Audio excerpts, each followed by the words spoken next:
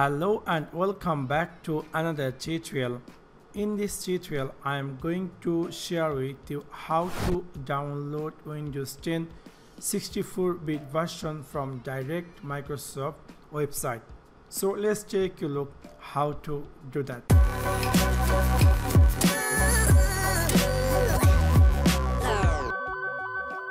In order to do that, I am going to open any web browser and then I'm going to type here Windows 10 download, and then you will find here Windows download Windows 10 disk image IOC file. This is official Microsoft website, and from here you can easily download Windows 10 setup file, IOC file. So I'm going to open this, and then you will notice this is the website link here. I will put this website link direct in my video description, so you can directly jump over there. So first of all, I'm going to download this download tool now. With this tool I can easily download Windows 10 IOC file from their official version. So its around size is 18.2 MB, and I'm going to show you to how you can download this Windows 10 IOC file very easily. So I'm waiting for the download process. So it's almost download. So I'm going to open this software, and then whenever you're going to open this, this is the website. This apps looks like here.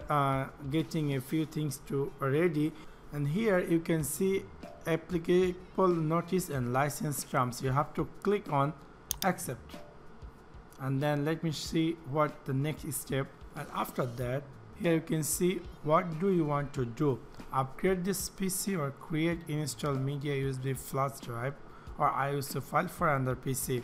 You can directly upgrade with these tools. Like if you are using Windows 7, 8 or any other older version, you can choose with these tools. You can directly upgrade to Windows 10. But for in this video, I'm not going to upgrade. I'm going to create install media USB flash DVD or ISO file for another PC.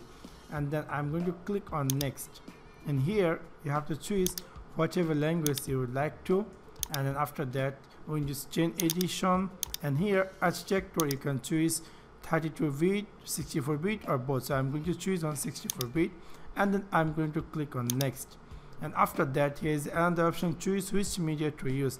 You can directly connect your pen drive, and you can boot up with that ISO file with the pen drive, or you can click on ISO file and then click on next. So later on you can any pen drive or DVD you can run that set of file, and after that with that pen drive you can easily format your PC. So I'm going to select this ISO file, and then I'm going to click on next, and after that I'm going to choose the location, and I'm going to type a name for me to remember, and after that I'm going to click on save, and then now it will take long time. It will take long time, like depend on your connection speed. So this is how you can easily download Windows 10 ISO file, and later on you can easily this ISO file you can run to your DVD or boot up to your pen drive. So that's one now. Thanks for watching my video. See you next one. Peace.